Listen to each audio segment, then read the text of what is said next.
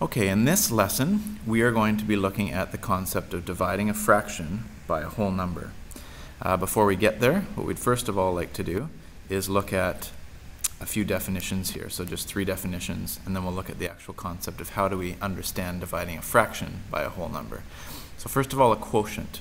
Kind of a funny word. Quotient is the answer to a division problem. So if you were ever asked the quotient of, let's say, 8 and 2, the answer is 4, because the answer to 8 divided by 2 is 4. So the quotient of 8 and 2 is 4, or the quotient of 18 and 3 is 6, for example. So that's that concept there.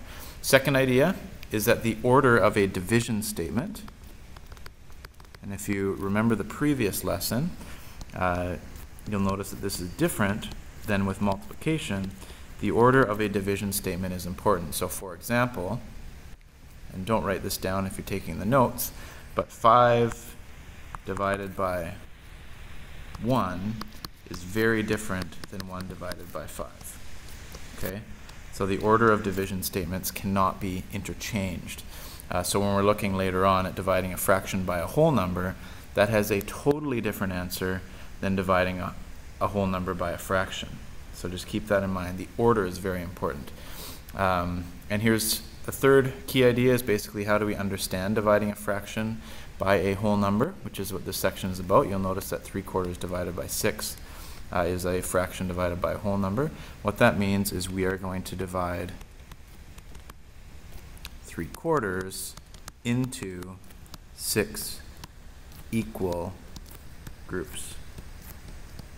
That's what that actually means. Okay? So let's look at how to solve these in 2 different ways. One is to use a model, and another is to use a rule. So here's the model that I'm going to use of 3/4 divided by 6. So to divide a fraction by a whole number, you could use a model, or a diagram, in other words. And this is just one example. You could use others, and you can ask me if you'd like to understand it a different way. That's totally fine. But 3/4 divided by 6 means divide 3/4 into 6 equal groups. So the first thing I'm going to do is represent 3/4. So let's divide this. Doesn't matter what size you make it. This one's quite large, just to show you the concept.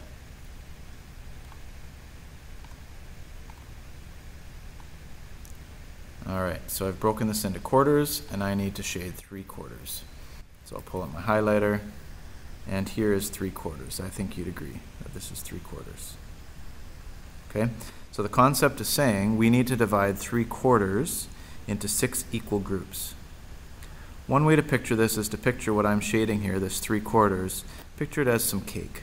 Okay, so I've got 3/4 of a cake, and I need to divide that cake between a total of 6 people, and I need to do it equally. So picture you and 5 of your best friends needing to share this 3/4 of a cake. So here's what that would look like.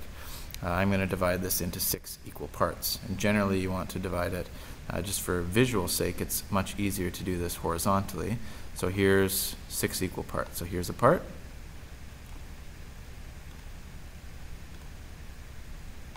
Here's a part.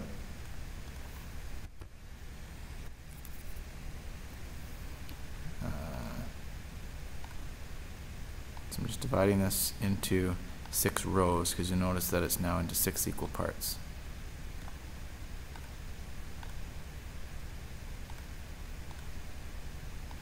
Alright, so I've just divided 3/4 into 6 equal parts. If you can't visualize it, visualize this as being your part, and your best friend number 1, 2, 3, 4, and 5. They each get this part. So this is the you part, let's say, for example. So how much cake do you get? So if I divide 3/4 of a cake into 6 parts, you get this much cake. So the shaded in parts, you would get 3 pieces. I know there's 4 pieces in that row, but one of them's empty. So you would get a total of 3 pieces out of, and if you count all the pieces, there's 1, 2, 3, 4, 5, 6, 7, 8, 9, 10, and you can count them all, etc., etc., etc., and you'll notice that there's 24. So you would get 3 out of 24 parts, or in other words, if you reduce that answer, you would get 1/8 of the original cake. if we divided 3/4 of a cake between 6 people, you would get 1/8, okay? So that concept there is dividing 3/4 into 6 parts and seeing what one person gets. The second method to solving these is to using a rule. And what we noticed if you did your study guide previous to this lesson is you notice what the rule is. So 3/4 divided by 6. We're going to do the exact same problem, but use a rule. What we noticed is we multiply the denominator by the whole number and we leave the numerator alone. So we're dividing 3/4 into 6 parts. So what happened is you still get the 3 parts.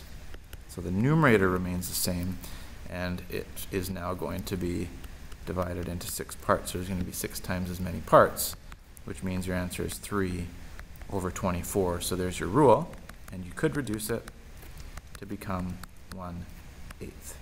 Okay? And the final part of your notes, you should always represent your answer in lowest terms.